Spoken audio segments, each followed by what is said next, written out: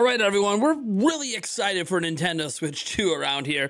And one thing we have to remember is once Switch 2 comes out, the Nintendo Switch doesn't stop existing. There's still going to be games for that platform, both from Nintendo and third parties. But what's really interesting is we learned a small little tidbit about Nintendo and how they're going to manage the Switch 2 situation and the Nintendo Switch at the same time in 2025, because PH Brazil, Pedro Henrique Luda-Lipa, has gone out there and put out his own video in English. I'll link it down below for you guys to watch, where he delivers some brand new information about what Nintendo's plans are for Switch 2, but more specifically, what their plans are for Switch after Switch 2 comes out. And it includes bringing a bunch of games from their partner companies to Nintendo Switch. Now, before we dive into that, I want to remind you, we are on our road to 140,000 subscribers. So I want to thank all of you guys for being here. If you are enjoying this content, you want to stay as up to date on Nintendo Switch, Switch 2, their games and everything else, all you got to do is subscribe to the channel and help us on our road. All right, let's go ahead and dive in. We're going to rely on a summary here. I did watch the whole video, of course, but I'll rely on a summary here from Gaming Leaks and Rumors Reddit that I believe came from Reset Era. And here's what it says. To be clear, this is from the era/family user Brazil, as we talked about before, Pedro Henrique Luda-Lipa, as opposed to the country. Anyways, Brazil reiterates what he previously said about remasters for a GameCube game and a 3DS game, which is essentially that Nintendo does have a GameCube remaster and a 3DS remaster in the works for next year beyond Donkey Kong Country Returns. Though he didn't say what the games would be, which is true. He goes on to point out that the reason he doesn't want to say what the games are is he does believe they're going to release pretty early, within a couple of months after Switch 2 comes out, and he just doesn't want to keep answering a bunch of questions about those games. He'll just let Nintendo reveal them.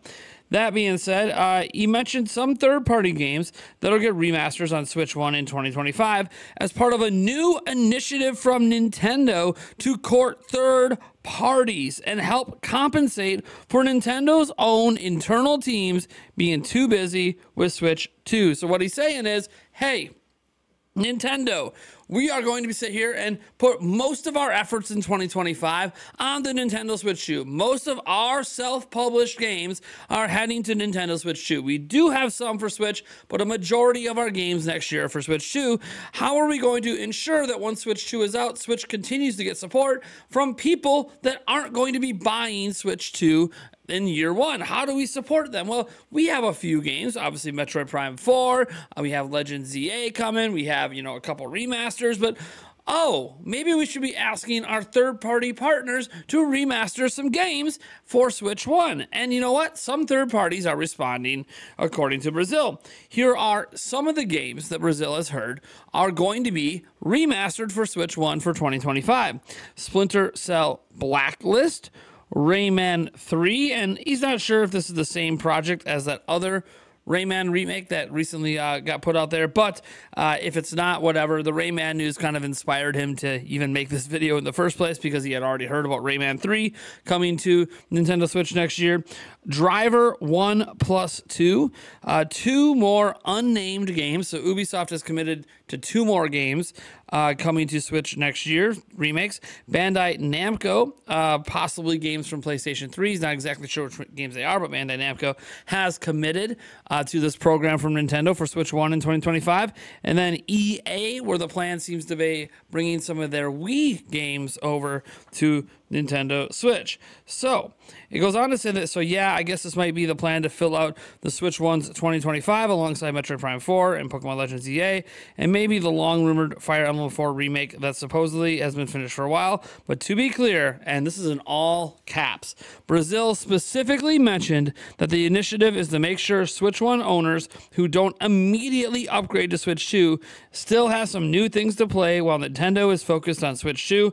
This doesn't necessarily mean the system is further out than most expect, because again, we're already seeing where there's some users on Family boards and other places starting to take this news as, oh man, the Switch 2 must not be released until holiday at the earliest next year if they're doing this initiative to get all these remasters and all these games over on Switch. And no, That has nothing to do with it. What it really has to do with it is that Switch 2 is going to release when it releases, and Switch is still going to exist. It doesn't stop existing because Switch 2 comes out. And I know on my channel, you might think, well, you talk so much Switch 2, you pretend Switch doesn't exist. I know, but then I don't. I just talked about Mario Luigi leaking. I just talked about the NSO playtest that factually begins today. The playtest for that new game begins today. We've already talked about it on the channel. We do talk about the relevant things happening on Switch. I've talked about Donkey Kong Country Returns 3D, coming over to Nintendo Switch in HD in January. We talked about that in the past, right? We talked about Mario Party. Heck, I did a live stream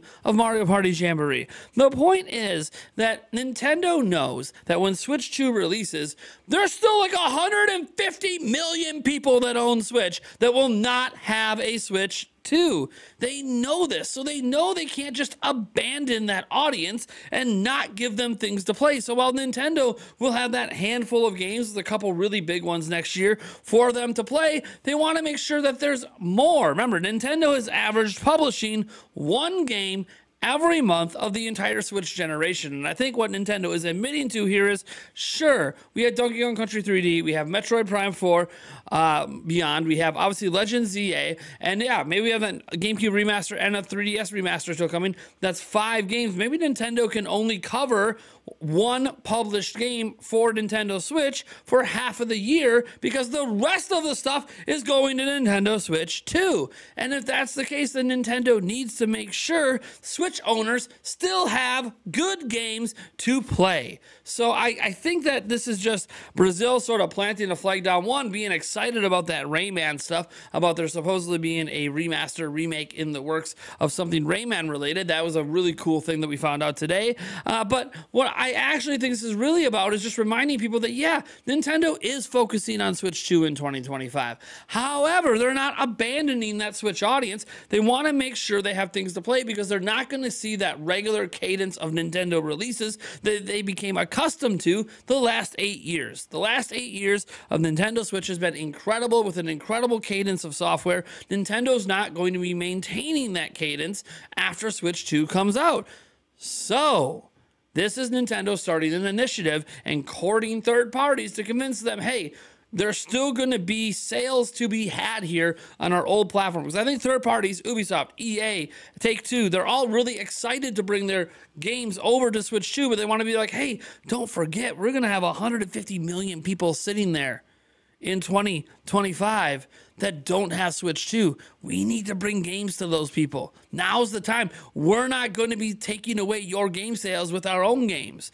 Now's the time. Get those ports in, get those remasters in. And that's what Nintendo's doing here. So to me, this is all really refreshing. I think it's an obvious thing, but it is interesting to see Nintendo leading the charge. Furukawa said that, he wanted to handle this transition differently than Nintendo's handled it. He didn't want the system to fall off. He didn't want to have those fans feel abandoned like they have felt in the past. And sure as hell, look, not only is Nintendo still bringing you a handful of banger games, they're making sure third parties at least give you some remasters and ports to play as well. So yeah, maybe it's not the new games, and Nintendo's very understanding that most new games are just going to go to Switch 2, but at least it is ensuring that there's content to play that Switch owners maybe haven't played before, especially when that content was never on a Nintendo platform. Tons of games on Xbox 360 and PlayStation 3 and even PS4 were never on a Nintendo platform. So now's the time to bring that content over and just see if you can get some extra sales out of that really, really big Nintendo fan base. Remember, I think the big shift where a majority of sales start happening on Switch 2 instead of Switch is probably going to be in year 2 or 3 once the install base is about around 30, 40 million plus. Anyways, guys, thank you so much for tuning in. I am Nathaniel Rebelljans from Nintendo Prime. Let me know what you think about this stuff down in the comments below. A small note here on Pedro Henrique Luda-Lipa and who he is. He has been a journalist in Brazil for over a decade plus, like 15, 20 years. It's been a long time. He's worked at all of the biggest outlets. Anyone who is from Brazil and has followed the video game media over there for a long time has probably heard of Pedro Henrique Luda-Lipa. He has gone independent, of course. He does his own podcast. He has his own YouTube channel. He's still traveling to all the major gaming events, the Gamescoms and the Game Awards and the Summer Game Fest, and gets invited to pre-play games all the time. He's a very well-respected journalist and has gotten a number of things already right about Nintendo this year, like a bunch of stuff. He is also one of the leading voices, and I'm saying voices, I'm not saying guarantees, there's a difference, on Switch 2 being revealed in 2024. He's not guaranteeing that Switch 2 will be revealed this year, but he said he would be flabbergasted if it wasn't. So his expectation is that Nintendo Switch 2 will be revealed in 2024, but at least based on what he has said today on Family Boards and other places, he clearly doesn't know when it's going to be revealed. He just would be shocked if it wasn't in 2024. So that is his opinion based on things he knows, rather than actually knowing it's going to be revealed. I just want to clarify that because he did look a little frustrated today that some content creators might be presenting him as guaranteeing it's going to be revealed this year, which is not really what he's done. He's speculated and educated guessed that it would be revealed this year rather than actually knowing. There's a difference. Like sometimes you know things and sometimes you're inferring things based on other stuff you knew. And I think that's sort of what happens with a lot of this 2024 stuff. As for me, I'm still Team 2024 until November 5th. Once we get past November 5th, I am fully switched to March 31st, 2025. Thank you guys for tuning in. Catch you later.